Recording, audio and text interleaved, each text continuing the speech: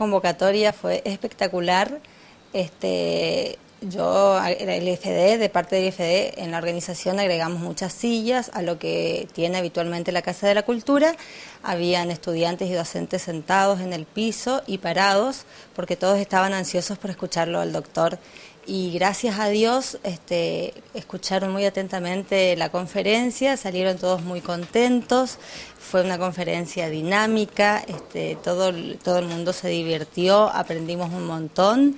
Y como anécdota queda que no lo dejaban salir al doctor, todos querían sacarse foto con él, lo felicitaban y le pedían que vuelva. O sea que en lo personal estoy muy contenta y quiero agradecer al Hotel Santa Inés, que se encargó desinteresadamente de su estadía acá en Bellavista desde anoche. Quiero agradecer al director de Políticas Estudiantiles, al señor Iván Gane, a la Dirección de Nivel Superior de la Provincia de Corrientes y a la cooperadora del IFD. Así que bueno, no tengo más nada para decir porque ayer te expliqué de qué se trataba, o sea que te dejo con el doctor. Bueno, doctor, bienvenido, gracias por acercarse y cuéntenos un poquitito cómo viene recorriendo estas charlas. Vemos que la gente tiene una gran demanda justamente de poder aprender y tener un poco más conocimiento de qué se trata justamente las conferencias que usted da, ¿no?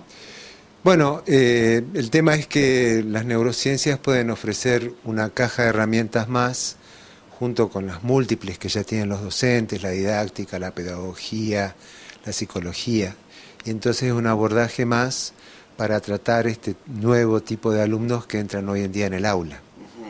¿Por dónde arranca justamente estos temas que están apuntados a quiénes justamente para que la gente también vaya conociendo?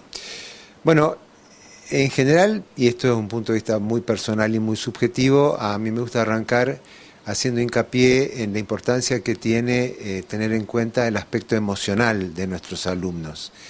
Y esto se puede aplicar para cualquier persona que esté relacionado con la educación, ya sea desde el nivel inicial hasta una maestría de posgrado.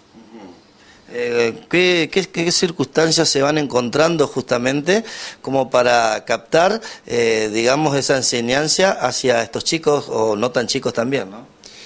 Bueno, el tema que tenemos hoy en día, que en general es un discurso muy frecuente entre los territorios docentes, es que a mí no me enseñaron para enfrentarme con este tipo de alumnos.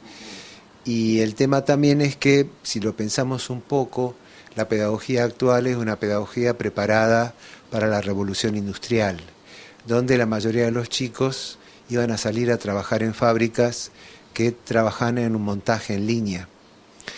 Y hoy en día, primero, pensemos que un niño que entra hoy en día en jardín de infantes va a empezar a trabajar en 20 o 30 años, en un ambiente laboral que ni siquiera sabemos cuál es. Y por el otro lado, también tenemos que pensar que si bien en el nivel inicial la didáctica que se realiza, pienso yo, es una didáctica correcta, en la cual los alumnos pueden estar sentados, parados, se aprende con el humor y con el juego, pero luego abruptamente se pasa a primer grado, donde hay 30 niños que están sentados, inmóviles y callados. Y ahí empiezan los problemas, porque el cerebro, el sistema nervioso, no está preparado para eso. El cerebro, el sistema nervioso, está preparado para ser un predador activo. Y entonces pensemos en una escuela que tiene una única forma de enseñar matemática, lenguaje, historia, y nadie tiene 30 clones en el aula. Entonces la neurociencia nos enseña a pensar más empáticamente, ponernos en los zapatos de nuestros alumnos, y pensar qué es lo que tenemos que hacer para lograr la atención de nuestros alumnos y motivarlos. ¿Hoy por hoy se empieza a aplicar cada vez más esto en las escuelas, doctor? Lentamente hay un grupo de docentes que está empezando a aplicarlo y que nota sus resultados. Por supuesto, esto es un proceso, y es un proceso que es un proceso lento, y también, por supuesto, como hoy está de moda la neurociencia, como en todas las modas, no todo el mundo está enseñándolo o aplicándolo en forma correcta. ¿Hay un desconocimiento por parte de los docentes en este tema entonces? Hay un grupo de docentes que lo desconoce, hay un grupo de docentes que lo rechaza, hay un grupo de docentes que se les enseña mal o lo aprenden correctamente. Entonces, bueno, este es un proceso largo, pero no por esto hay que olvidarse de esa frase que todo viaje de 1000 millas comienza con un paso. Entonces uno tiene que empezar y también recordar que esto no es el remedio para todos los problemas que tenemos en el aula, es una herramienta más. Hablando de no solamente cargar también toda la parte docente, sino también a las familias, que sin dudas también seguramente quizás participan, y son ellos que también tienen que dar un paso importante a la hora de la educación de sus hijos también, ¿no? Obviamente, lo que usted dice es muy cierto.